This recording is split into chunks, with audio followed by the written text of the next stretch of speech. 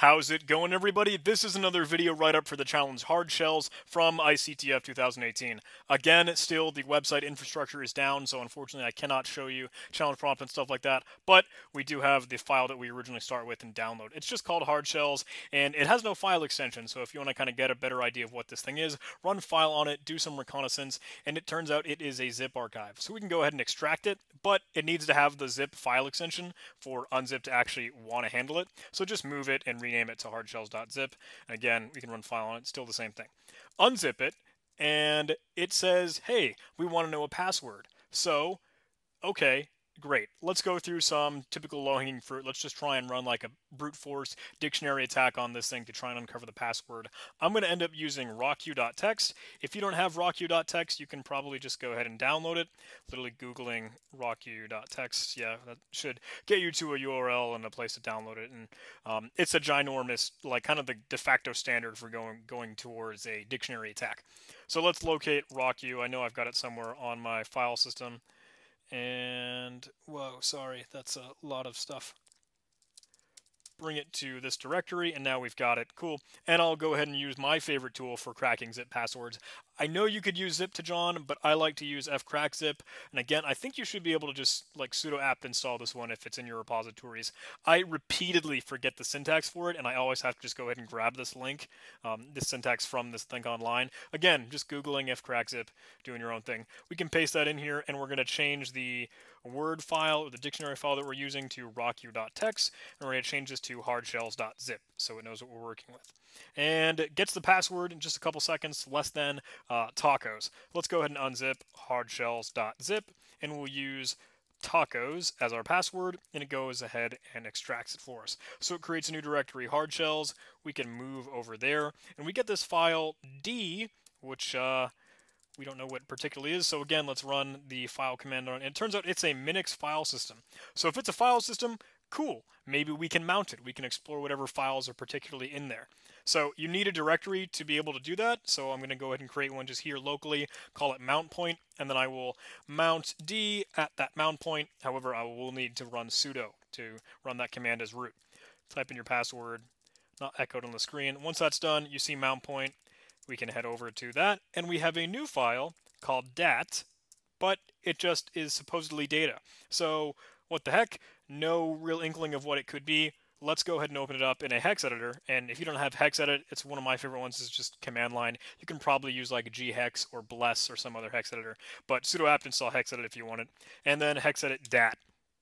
So hex on the little middle side here in the big column, ASCII interpretation on the right, and as you explore this and look through it, you can probably see immediately some things like IHDR or IDAT. So iHeader and IData, typically like these are section headers for a PNG file or a portable network graphics image file.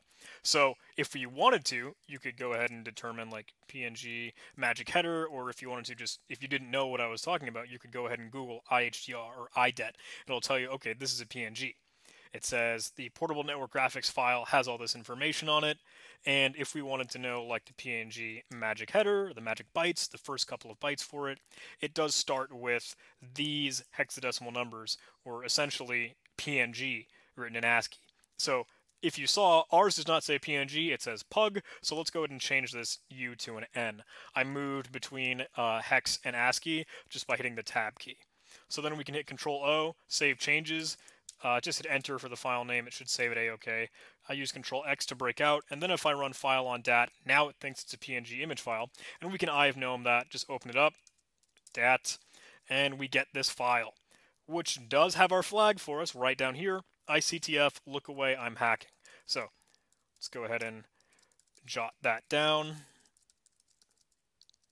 We could submit it for points if the competition were still rolling, but let's actually move that flag out of the mount point and mark this challenge as complete. Pretty awesome. That's a big one, just about knowing your tools, knowing your toolkit, knowing how you can brute force the password for a zip archive. Rocku is kind of, again, de facto standard for like dictionary lists, and fcrackzip is pretty awesome in doing that stuff.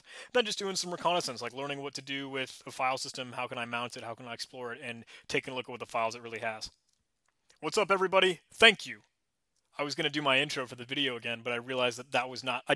I always pause my recording to get back to the Patreon supporter slide, and I don't know why in my mind I thought I was like restarting the video. I was gonna do another intro. You guys are fantastic. I love you. Thank you so much for your support and donation. It really means the world to me. $1 a month or more on Patreon will give you a special shout out just like this.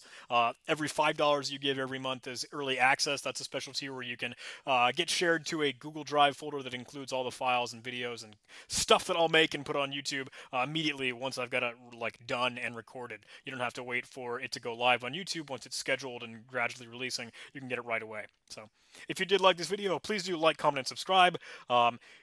Join our Discord server, link in the description. It's awesome. Really cool place to hang out with cool people that play CTFs, that program, that hack, do cool stuff. You can hang out with me and others that are CTF players, programmers, hackers, and all the words that I just said. I hate doing this outro, guys. I love you. See you later. Hope to see you on Patreon. Hope to see you in the next video. Bye.